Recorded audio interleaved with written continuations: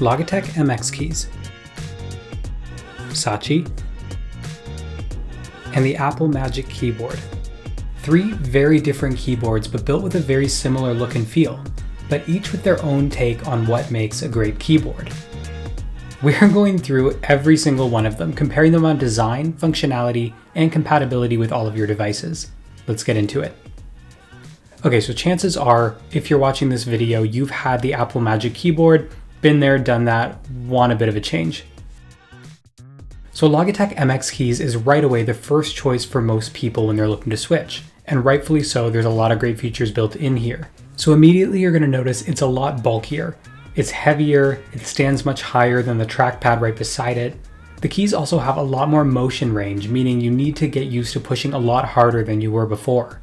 And now you really want to keep in mind what you're using beside this keyboard. I'm working with an Apple trackpad, and you can see right beside it here, it's a much lower profile, and it actually has been a really weird shift to go from the keyboard back to the trackpad, given that they're not at the same height. Now I know obviously that's kind of nitpicking here, but that is what we're here to do in this video, to decide which is the perfect keyboard for you. Now obviously if you swap that out for a Logitech MX Mouse, totally different story. They're going to be at a similar height, it's not going to bother you, and I'm going to tell you a little bit later why you might actually want to make that switch to the mouse if you're using this keyboard. So right away when you're using this keyboard, you'll see a feature which I can only describe as delightful. Not a word I use often, but you'll see why. Any motion around the keyboard is going to cause it to kind of come alive. It's going to light up. Also wakes your Mac, which I found really cool. So rather than kind of mashing on the keyboard like you do every other time, you won't need to do that with this. In terms of connections, it is really easy to pair. You can see there's the three inputs on the keyboard right here, and by simply pressing them, it's going to switch. And as you can see here, it really does just take seconds. Once I switch between devices, I hit the button, and there you go. It's working within a couple of seconds. You can set all of those into pairing mode if you want to have a new device by pressing and holding. All works really smoothly. So jumping back to the design of this keyboard, you can see that a lot of the buttons are raised when it comes down to that bottom row of the Control, Command, Spacebar, as well as the function keys at the very top, but then everything below or in the middle all kind of bevel in, but it is a really cool way to know exactly where you're typing without needing to look at the keyboard.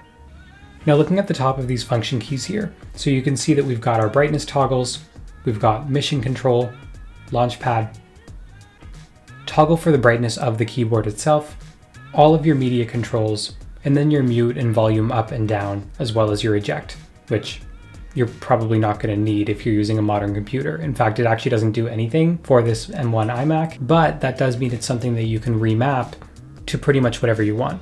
And by the way, to remap a button on here, pretty much anything on that top row you can reconfigure, and you can do that by downloading the Logitech Options app, where you have a bunch of different features to customize this thing. Continuing across the top row, you can see that we've got our input buttons, and then continuing across that, we have our calculator button that is functional directly on Mac. We've also got screenshot, which does the entire screen, and we've got our lock button to lock the computer. And again, as you can see while I'm touching this keyboard, it is a really cool experience that it has that smart illumination. It's lighting up as my hand approaches the keyboard. Also, as you walk away from the keyboard, it will dim again. Now the ability to light up and wake your computer seems like something that Apple should have thought of and something that should have been on the Magic Keyboard and trackpad lineup. So props to Logitech for actually incorporating this before Apple. And the last thing on that backlight is that it is dynamic. So based on the ambient lighting in your room or as it gets darker throughout the day, that is going to dim. And then it'll get brighter as needed if, say, it's the middle of the day or if you're in a sunny room. So Logitech Flow, this is a feature from Logitech that requires both the MX Keys keyboard and the mouse, but it's basically Logitech's version of Universal Control, or Universal Control is Apple's version of Logitech Flow, whatever one you want to do first, considering Logitech came out with it first. Now what this means is if you have two computers, which you can see here, both of them need to have Logitech Options software installed, and you can see as I move the mouse, it's actually going to move from one screen right over to the other. And again, this is not a dual monitor setup. These are two different computers. So as long as they're on the same Wi-Fi network, you can configure them side by side and it will just flow right over between it. That'll switch both your mouse and your keyboard as you drag the mouse over to the other screen. So really cool feature to have. Just makes it this cohesive experience, which is great considering I'm going right now from Mac to Windows, both used completely seamlessly. And even further, what's cool with this is you can actually transfer a file from one computer and it pastes it to the other. So this does sort of break the barrier between using just one computer. You don't need one computer with two monitors. It's a really cool feature. It's only going to work with the Logitech Options app installed.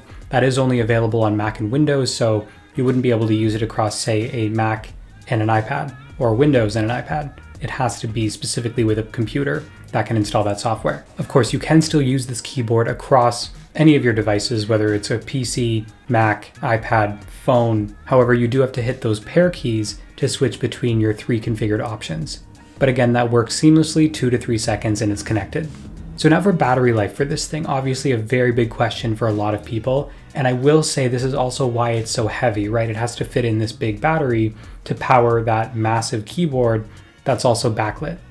So according to Logitech, and I will say my testing kind of aligns with this as well, is that it lasts up to 10 days on a full charge. Now that's again, using the ambient brightness. It's going to be turning on pretty much every time you wave your hand over the keyboard. If you turn that backlight off though, it's going to last you up to 5 months. So this is a really powerful keyboard, obviously a huge battery in there, and that's a pretty good amount of time to not need to charge your keyboard.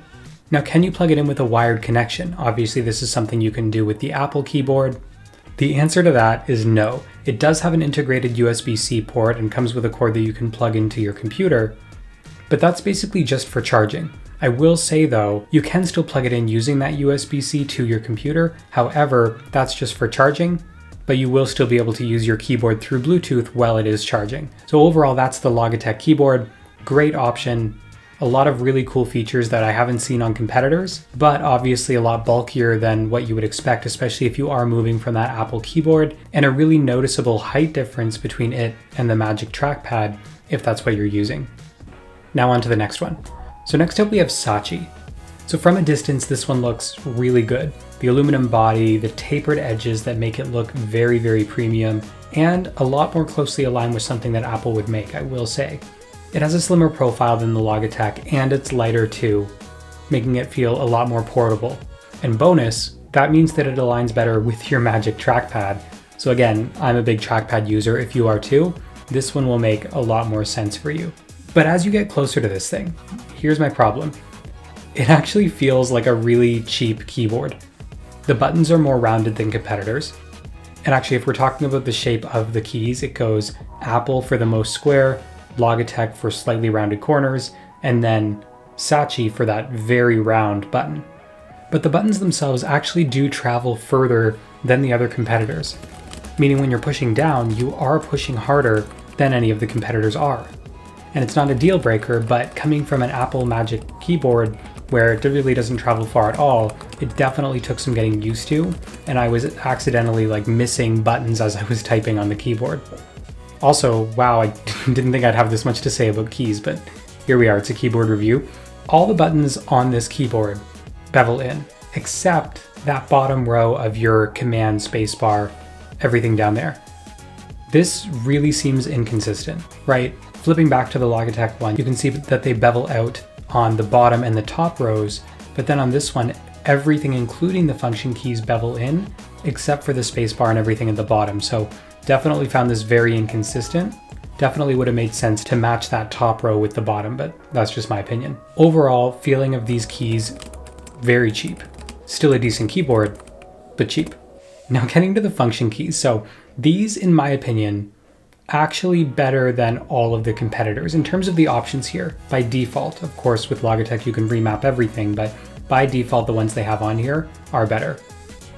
Looking at the top row, you've got your F3 Spotlight Search, F4 Mission Control, F5 App Expose, and then F6 is your App Switcher. So I love this. I find that this is never actually a button on a keyboard, and I find myself always hitting Command Tab over and over. And overall, all of these function keys that are on the bottom here just make a lot more sense to me than what most people put on there. Now moving to the far right over here, you can see we've also got cut, copy, and paste. Again, something you do not see very often natively on a keyboard. Definitely thought this was cool. Had to really make it a habit to use these because you're just not used to seeing that. But overall, really good experience. Glad they included those in there. And then above that, you can see you've got your caps lock, and your charging indicators. And by the way, speaking of charging, this thing is rechargeable via USB-C on the back. Satechi's quoting out about 80 hours of working battery life and up to 100 days on standby. Now this is of course because of that lack of backlight in this keyboard, so if you're looking for one that has that, this is not the keyboard for you, but as a trade-off for 100 days of standby, that's a pretty good option. Just like all the rest of the keyboards, it also has Bluetooth 3.0, which is contributing to that low power and better battery life. Now connection time when switching between settings here. You can see as I switch to each device, it is only taking about 2 seconds here. As you can see, I'm hitting a button. No matter what device I'm switching to, they're all starting really, really quickly here. So just like Logitech, very easy, very seamless switch. The one problem I noticed, and I did a bit of research here and I saw people commenting on reviews, is that I did have trouble waking my Mac with this keyboard. So I'm usually somebody who goes over and taps the space bar to wake my computer. And it did work on the Satechi keyboard, but not consistently. So there were times I had to opt for waking with my trackpad instead of my keyboard. Again, nitpicking, not a huge deal, but would have preferred the option to use that. And now can this keyboard do a wired connection? No.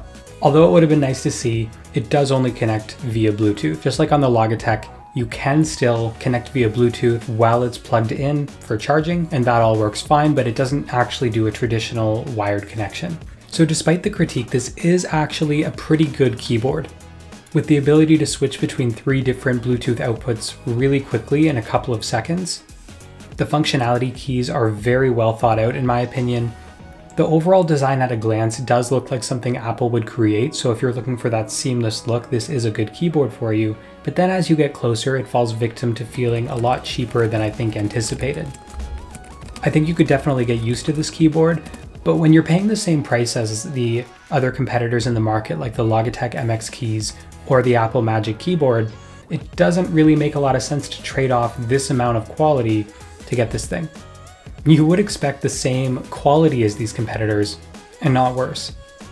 One downside I noticed with not just the Satechi but also the Logitech keyboard, and I want to know if any of you are having this issue too if you already own them, is that the Bluetooth connection initially when you first wake this thing does cause a significant lag for the Apple trackpad. So that means I wake this thing and as soon as I go to move my mouse, it's really lagging across the screen and it actually almost makes it unusable for the most part for those first 30 seconds until it's actually ready to be used. So I actually can't believe this disruption. It did get really frustrating, especially since this was never a problem with the Apple Magic trackpad and keyboard that I was using before. But let me know in the comments, have you experienced this and have you found a fix for this? So overall, that's the Magic Keyboard comparison. We went over the Apple Magic Keyboard, the Logitech MX Keys, specifically for Mac, and then the Satechi Keyboard as well.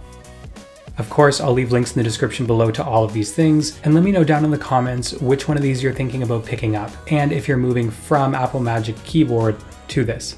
While you're down there, remember to hit the like button because it tells YouTube that videos like this don't suck, and hit the subscribe button to see more videos like this from me. Thank you guys so much for watching and supporting the channel, and I'll see you in the next one.